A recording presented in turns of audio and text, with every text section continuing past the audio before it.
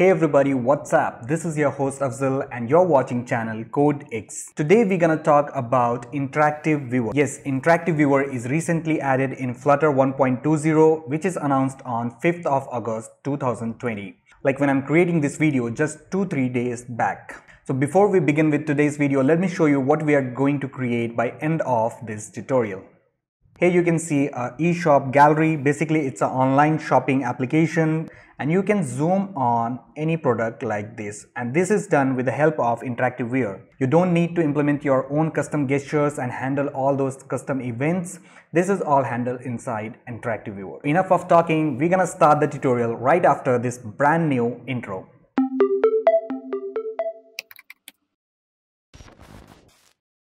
Before we start with actual coding, let me show you what we have in Flutter 1.20.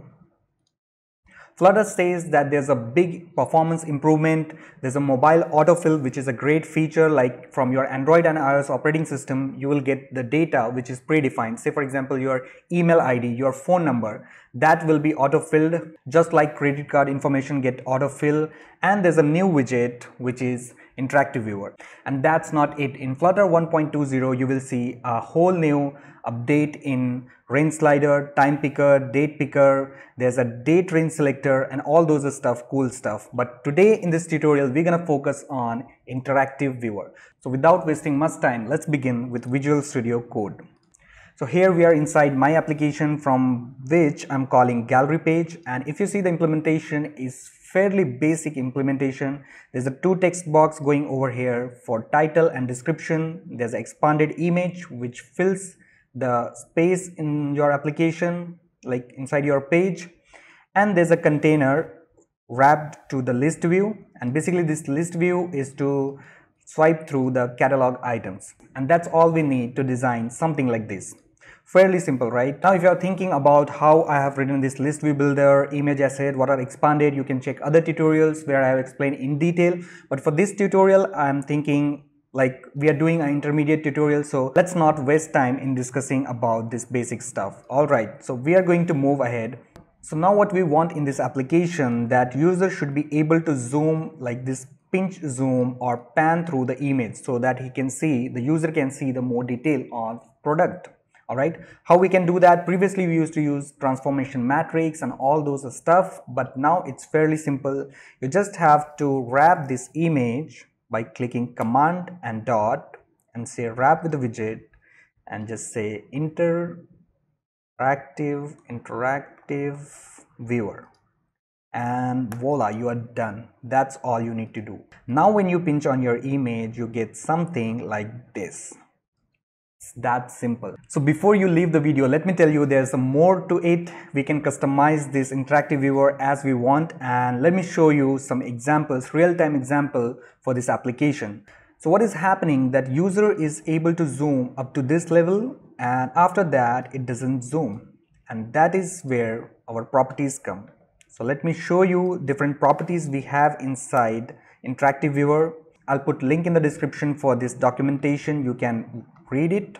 So there's something called min scale and max scale. With the help of that, you can define how much user can zoom in or out. So let's just apply this property over interactive viewer. So I'm going to say max scale to 5.0. It's a double property. You can specify any double number. And now when I go to my simulator and try to zoom, I can zoom all the way to 5 times of the image, and I can zoom out to original size. Cool, isn't it? So now let's talk about one of the other property which is very important for interactive viewer, and that is controller.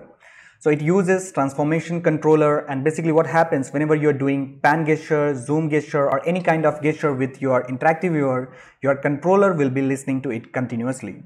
Now what we're gonna do with the controller, let me tell you the scenario. So if I zoom this image up to this level and I'm switching to another image, you see that this image is also zoomed at that level, but I don't want that. Basically what should happen, whenever you're switching between elements, your other image should be zoomed to the original scale, and there comes a controller in picture.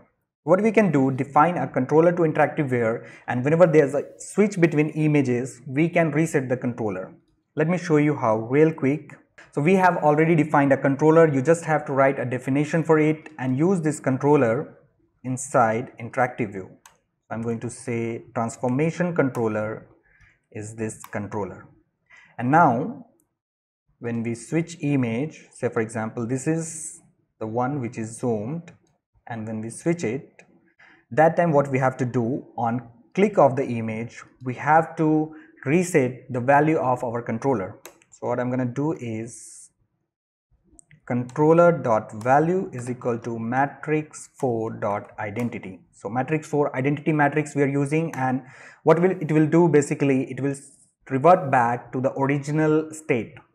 So now let me save it and zoom a bit and switch an image, and it's reset to its original position. So that is how InteractiveViewer works. I know that already 20 to 30% viewer have left. Thank you so much for staying in the video. I have an announcement to make. I'm going to complete 5,000 subscribers in like couple of days. I have already reached 4,800 subscribers, so just it will take 1 or 2 days. So for that, I'm going to do a Q&A session. There will be Q&A video once I complete 5,000 subscribers. So you can write down your question in the comment section below. Whatever you want to know about my channel, about myself, where do I work, what do I do, how do I create this video, where do I learn Flutter, all of those stuff I'm going to answer to you. So that is there. Thank you so much for staying tuned. And now I'm going to show you another example of InteractiveViewer. It's a bonus for you guys because you stayed longer in this video. Another example is for WhatsApp status or any other status you see in your application. If you notice the behavior, whenever you pinch or zoom your image on WhatsApp status, and once you leave your finger, it automatically shrinks to its original position. If you haven't noticed that, stop the video, go to your WhatsApp application and check status. Once you remove your finger, it will automatically shrink to original position. And how we can do that inside InteractiveViewer, it's fairly simple. Let me show you with example. So I'm going to switch from gallery page to status page, which I created earlier, and that is even simpler page. Over here, it just have one image wrapped inside InteractiveViewer, and there again I'm using a transformation controller. So this is my image. I can zoom in, zoom out, and this image, by the way, is while I was making this video. So this is behind the scene for you guys, and you can zoom in and zoom out fairly fine. It's same as previous, but what new we are going to do is once you leave your finger, it should snap back to the original position. And how we can do that, we have to use on interaction int. After that, you just say transformation controller using your controller dot value is equal to matrix. You already know you have to provide identity matrix to your controller value, and that will snap it to original size. Let's see that in action. I'm pressing Alt key on my simulator and zooming in, and when I leave the button, it shrinks back to its original position. And that's the beauty of Flutter. You just write few lines of code and you get this nice feature in your application. What else you want? So make sure you hit the subscribe button, like the video, and don't forget to go to Google Forms, which is in the description below, and provide your survey or feedback, whatever it is. I have listed 5 questions over there. You just have to answer them in multiple choice question. And yes, I haven't forgotten the clock app series. There's a video coming up mid of the next week. So make sure to subscribe the channel, hit the like button, and I will see you guys in the next one. Thank you so much for watching.